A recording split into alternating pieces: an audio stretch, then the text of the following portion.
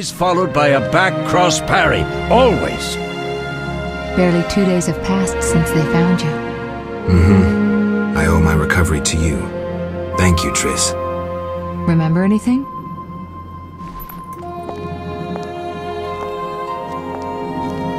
Not much. Look below. I know the moves. Pirouette, parry, cut.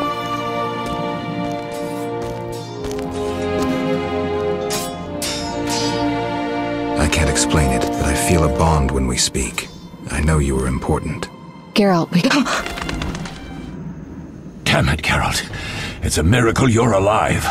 You could have told me about the stairs. Lambert and Eskel were supposed to fix them yesterday. We're not masons. No matter. The professor and the other mage must be hiding in the keep. Face the truth, Witchers. They're here to rob you. Triss, child, we have nothing of value. Some good steel snow fox pelts. I mean the laboratory and you know it.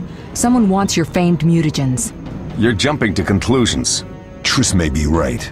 We need to find out what they want. One thing at a time. We shouldn't turn our backs on a strong mage leading a frightener. And you can't let the bandits in the lab. What did you learn? The bandits are in the lab, searching for something. The mage used the circle of elements to create a magic barrier. The plague. You're all children. Why didn't you mention the circle? Triss, child, it didn't seem important. If the mage aligned with the circle, he can create a stable portal through which he'll travel to anywhere on the continent, taking your equipment with him. All right, we made a mistake, but you said the mage was harmless. I said I didn't know him. I think we should protect the lab above all. Don't panic, Merigold. We know you'd like to see our witch's secrets. Vesemir, if that idiot doesn't shut it, I'll... Enough! Lambert, stop baiting Triss. Show her some respect. Triss, if we go to the lab, they'll have us surrounded. We know tactics. Maybe we should split up. Geralt's right. We need to protect the lab and kill the Frightener. Who goes where? Only I can break the barrier. I'm going inside. Vessel. They're ransacking the laboratory. The other mage is... I underestimated him. Hurry. Oh.